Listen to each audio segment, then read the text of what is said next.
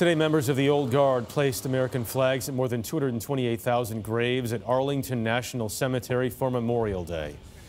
A retired Navy SEAL who says his thoughts are always with fallen comrades was awarded the Medal of Honor today. David Martin tells us about his heroic actions in the 2002 Battle of Roberts Ridge, one of the most savage and controversial of the Afghan War. Navy SEAL Britt Slabinski led his team onto a ridgeline from which he could call in airstrikes on al-Qaeda fighters in the valley below. But the enemy had already occupied the ridge and opened fire on Slabinski's helicopter.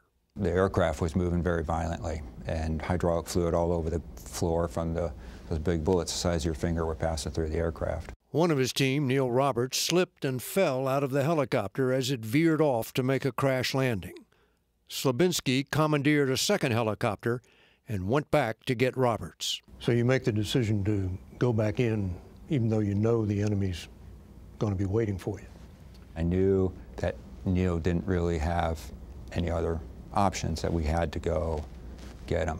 This video from a Predator overhead shows Slabinski and his men coming off the helicopter to rescue Roberts. What they didn't know is he was already dead. Next to Slabinski was Air Force Sergeant John Chapman.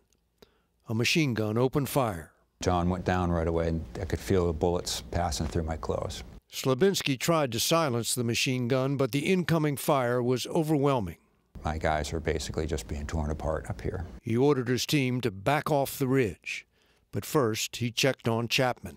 I go over to where John was and crawl right over the top of John, and looking for some sign of life from John. I didn't get any sign from him. But later analysis of the video indicated Chapman might have been still alive, raising the awful possibility he had been left behind.